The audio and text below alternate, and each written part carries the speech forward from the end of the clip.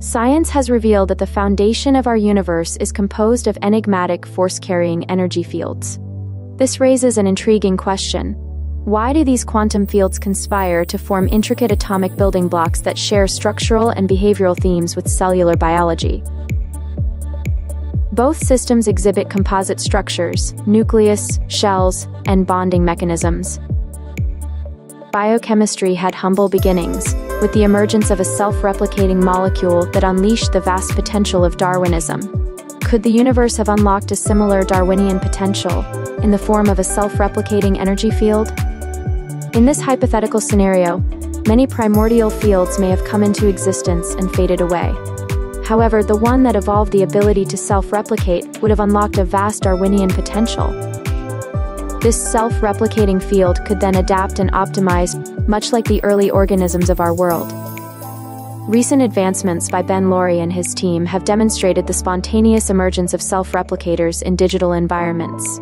Their research shows that when random, non-self-replicating programs are placed in an environment lacking any explicit fitness landscape, self-replicators tend to emerge. The complex dynamics that follow the rise of self-replicators in these digital environments offer profound insights, not only into life, but also into the self-replicating quantum fields proposed within the Darwinian Universal framework. The digital analog of Laurie's work provides a compelling model for understanding how self-replicating fields in the early universe might have emerged, evolving into the baryonic matter and complex cosmological phenomena we observe today.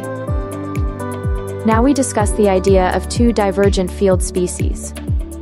If such a Darwinian field could persist and propagate across the vast expanse of space, its potential would be as vast as the universe itself.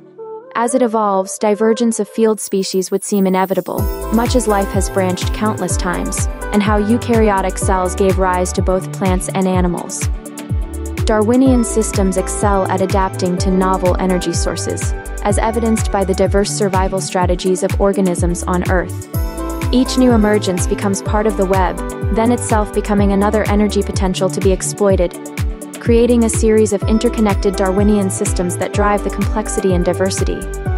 Darwinian field species might conceivably mirror the web of life in this respect, but on a cosmic scale.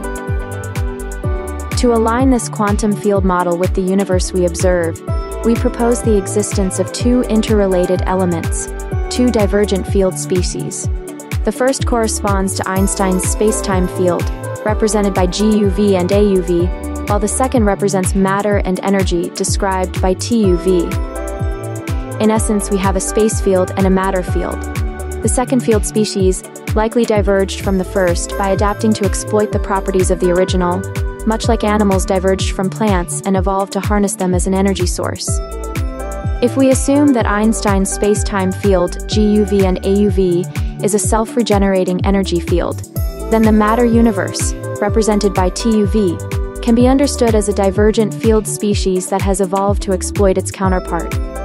From this foundation, the baryonic universe as we know it could emerge, with atoms evolving complex structures and processes optimized to efficiently capture energy present in space. Eukaryotic cells evolved their complex structural design, nucleus, shells, and bonding mechanisms, as optimizations for efficiently capturing environmental energy, specifically sunlight. Similarly, atoms with the same structural and behavioral themes may represent a case of convergent evolution, having adapted under the same fundamental pressure to optimize for efficient energy capture.